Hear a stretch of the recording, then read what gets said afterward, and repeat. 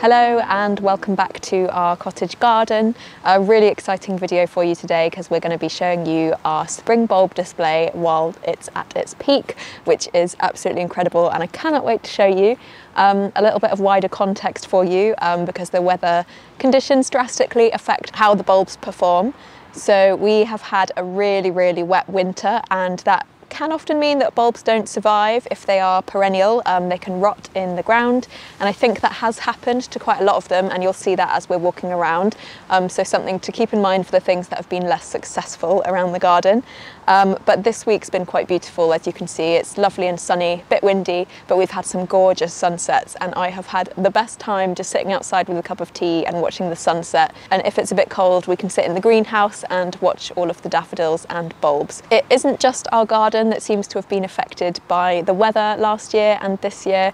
I went to Herefordshire recently to look at the wild daffodils, and even in the woodlands there, the flowers were not very dense at all compared to what you'd usually expect. So I think it has been a little bit of a difficult winter for the bulbs, but even in spite of that, the garden's looking amazing, and I cannot wait to show you around. But before we get to it, I have some exciting news to share with you, and that is that I'm going to be on Alan Titchmarsh's Gardening Club on ITV. So there's 3 dates if you want to watch. There is April the 8th at 2 p.m, April the 15th at 2 p.m, and then May the 6th at 2 p.m. And if you miss that live, you can catch it on ITV's catch-up app, ITVX. For those of you that are in the States, I'm not exactly sure how the process will look of accessing the programme, so if anyone knows, please do share in the comments to help out other viewers that are in the States. But if you're in the UK, the app will be fine. Also, if you enjoy this video, please do remember to like, comment and subscribe, as it really helps the channel grow and will enable us to make more videos for you in the future.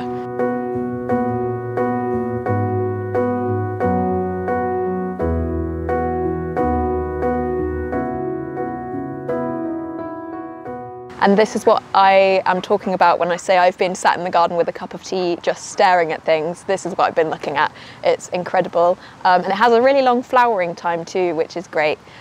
So what we have in here are Narcissus Pueblo, that's this daffodil that you see here. There's 200 bulbs in this entire area, but it looks much denser than that, and I think it's because they have these multiple flower heads on one stem. So where you've got clusters of like 8 or 10 bulbs, you have so many flowers in one group. It looks really dense and really amazing. And I'm actually really surprised by how densely packed this looks compared to the bulbs that I put in the ground in autumn. I did not feel like it would look this dense. So 200 of those. And then you might be surprised to hear we've actually got 800 snake's head fritillaries in this bit of the grass. I don't think, looking at this, it looks like there's 800 at all. I'd say maybe there's 200, perhaps even less than that. They're not all flowering yet. I can see some are tiny stems only just emerging. So what I expect will happen will be over the next few weeks, we'll see more of these. There's a mix of purple and white, but only 2 white ones have actually flowered so far from what I can see. But these I'm really interested to grow because they quite like wet conditions, which is unusual for a bulb. So if we have a lot of rain in the winter, as we did this year, in theory these will still thrive by the time spring rolls around. So it's quite reassuring really if you've got things with different strengths in the garden that can withstand different weather conditions. And then the other thing that we have in here that you can't see at the moment are woodland anemones. I actually planted 500 of these and not a single one has flowered. You can see some foliage from them, and I know they are very slow to establish. I'm hoping that we might see a few of those next year, but I'm not going to top them up. I think I've tried twice and I've had a really low success rate with planting them from the corms. I'm not sure if they're corms or bulbs. They're like long stringy things. Low success rate on those, even lower than the snake's head fritillaries. So I think I'll give those a miss, and anything that develops in subsequent years is a bonus. But I don't think it needs an awful lot more than what is here. There's already a really nice understory of wild primroses that I don't want to disturb too much. and that is a kind of nice base layer, and then we've got the taller layers of the Fritillaries and Daffodils. The other thing that I added to this area in autumn were snowdrop bulbs, and I was actually quite worried about how I'd done this because I've planted a snowdrop called Warranawi that has humongous leaves compared to the other snowdrop types. I was worried that these were going to crisp over and look really singed and ugly while the rest is in flower, but thankfully they have held their colour really nicely and they kind of just look like long grass. I don't think they're too distracting, so I am pleased with that because the idea is it extends the period of flowering for this mini meadow, so we get a nice bit of snowdrop action earlier in the year, and then in spring we get this. After this I'll let it continue growing and it will be full of cow parsley and whatever else has self-seeded. We do also have some bluebells in this area. They are just what we found in the garden when we moved in. I don't mention them too much because they're Spanish bluebells, which I know is a little bit controversial, and you are supposed to try and plant English ones if possible to keep the native variety thriving. Is what it is. I tried to remove them and it was just too difficult, and all of the neighbours have them too, so I think it's fighting a losing battle if I try to get rid of those. And they are stunning, and that's kind of the tricky situation, but we've got loads of those that are naturalising against the fences here, so we will be looking forward to seeing those when they're in flower in the next week or two. I did show you this area last year, and if you've been following us for a while you might remember it, and I was actually quite embarrassed about how it looked last year. I think I added maybe a couple of hundred bulbs of each type and they were way too scarce when it came to the flowering period, but I was majorly embarrassed because it was overlapping with when we did our Gardener's World segment, and I was talking about how much I love the mini meadow, and it's true, I do love it and I did love it then, but I think it didn't have a sort of wow factor. It was very much a work in progress, whereas now I look at it and it really reflects what I wanted to do with the space. But that's gardening, it's trial and error, and everything takes a long time. I think it's just quite hard to convey that message in a world where we're obsessed with instant results. So this is 2 years into the process. The conditions in this area are kind of woodland type conditions. We're underneath a deciduous tree, which is our oak tree, so we get more sun exposure this time of year compared to summer when we get leaves on that tree, and this area is largely shaded, which becomes really nice for us because when it's hot you do want somewhere shady to sit, and in spring we can grow flowers here. But the reason I planted this is I'm quite keen on utilising grass for as many reasons as possible. I think if you just have a lawn and you don't do anything with it, it's not that useful for the natural world, it's not that beautiful for us to look at. So by planting bulbs in the grass, you make use of an otherwise unused area, and it's also really good for the pollinators. I can see some bees moving between the Fritillaries at the moment as well. But particularly using this area because it's my favourite viewpoint of the house. I love to sit on this step and watch the sunset, and with this framing it, it just feels like you're in a painting. It's incredible. I feel such a sense of magic when I look at this. In terms of ongoing care for all of the bulbs that we want to last for years, we just don't mow the lawn, we leave them in place and let them die back naturally. I'll leave it for at least 6 weeks, potentially even longer. I probably will leave this for 2 months because I'll be growing cow parsley and other such things in this area, and I'll just mow around it. It can look a bit messy, but that's the price you pay for having something beautiful in spring.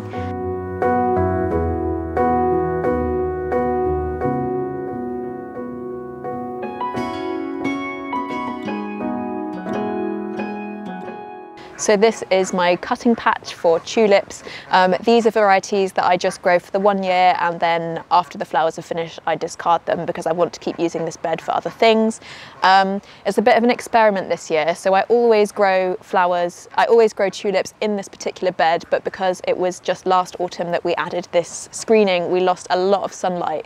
So these are very much in semi-shade now, they don't get a lot of sun. So it's not ideal for tulips, but it's an experiment. I love growing them and I want to see if I still can in these new conditions, and it looks fine actually. Like, some of them are quite small and short, but I think they will still flower, so I'm really pleased with that. The varieties that we have in here are Angelique and Black Hero and Aveon. So I think this one that you can see flowering now is Aveon, this kind of darker pink colour. I'm confused why they are all flowering at such different rates. I can only assume it's because that side is way more shadier than this side, so these are probably flowering faster. We'll see how it looks. It looks like it might be a bit staggered this year, but I'm still enjoying watching it. After these tulips have finished flowering, I will lift the bulbs, mulch with a bit of compost just to keep the soil nice and healthy, and then I tend to use this as a seed bed. So I start things in here before I distribute them around the garden, usually when I haven't decided where I'm going to plant things. So last year I just used it to grow loads of chamomile and a bit of kale. But as I mentioned earlier, it is the bulbs that are new to the garden that are really, really thriving compared to the ones that have been in the ground for a few years that are sort of dwindling a little bit this year. So stay tuned for our April garden tour, because I expect I can show you this when it's in full bloom and it will look much nicer. But we also have some really, really gorgeous daffodils behind me that I'm going to show you now as well.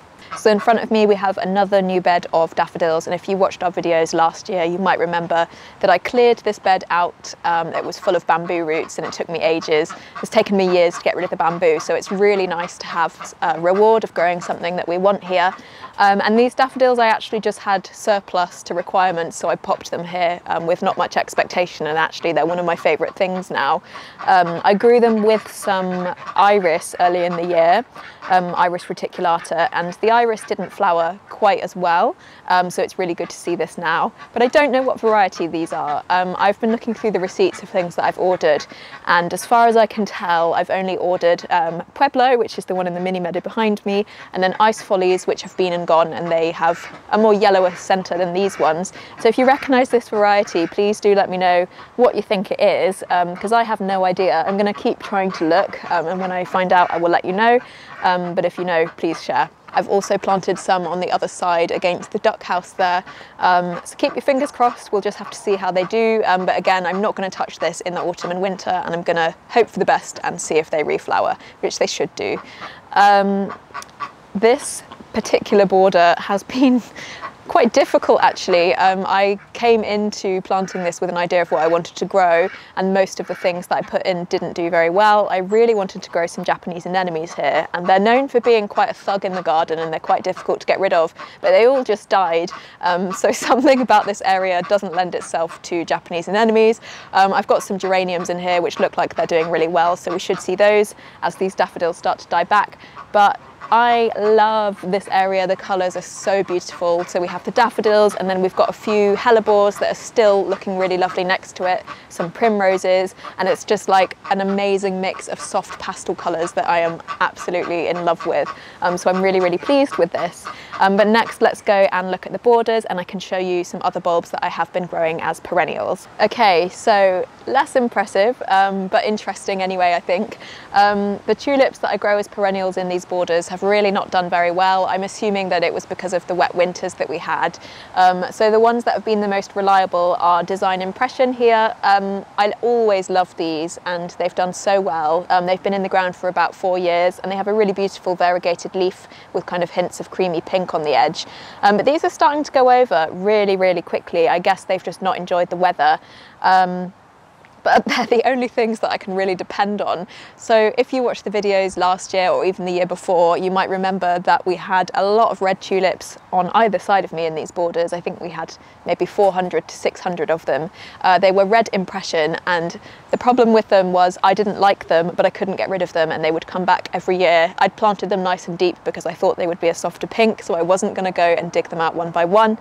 But I think the wet winter has potentially just killed all of them off, which is actually quite convenient for me because I really didn't like them, but also kind of sad because I admired them for how reliably they reflowered, particularly as people say that tulips aren't very good at reflowering. So what we have left are these, which are Ivory Floridale. Again, not many of them have survived. I think we had a couple of hundred go in last year, or the year before last rather. Looks like there's only a handful of them left, maybe about 20. They're still beautiful, so I think these ones I will top up in autumn and winter just to get these tulips back, and fingers crossed it's a drier winter this year. There are also some daffodils that I've added to this bed. They're called Stainless, and they're a really beautiful white variety. This year they don't have an awful lot of buds on, but something to look forward to nonetheless. And then the other thing that I've added was alliums, and it's still too early to see these in flower, but there is a lot of promise. So many of them popping up through the soil now. So these are Mount Everest, a really big white allium, and I think I added about 50 up here and then a few more closer to the house. So we do have some of those to look forward to, and thankfully they should return year on year. And then the only other other bulb that I have left to talk to you about is the crocuses, which you can see the foliage of here. I do think the foliage is a little bit messy and it does kind of ruin the wider landscape view of the garden, but for me it feels worth it to see those crocuses early in the year. We had a really bad year for crocuses, tons of foliage but very few flowers, and then because the weather was so bad, if we did get flowers, they got battered really quickly. So they look like they're doing really well, and hopefully these leaves will feed the bulb and next year we'll get a better display. But it's definitely been a really mixed year for bulbs. And I know a few other gardeners have said the same. They said their crocuses just basically didn't appear this year, and it was quite a mystery. So fingers crossed for next year, and if you want to see what the crocuses look like in a good year, I'll link to last year's crocus lawn video, which was much more exciting. But now, after all these bulbs have finished, it will just be a case of letting the foliage grow nice and long, and it can feed the bulb and return again next year. So thank you for having a look around, and I'll look forward to showing you around in our April tour. Remember to subscribe if you'd like to see how that goes.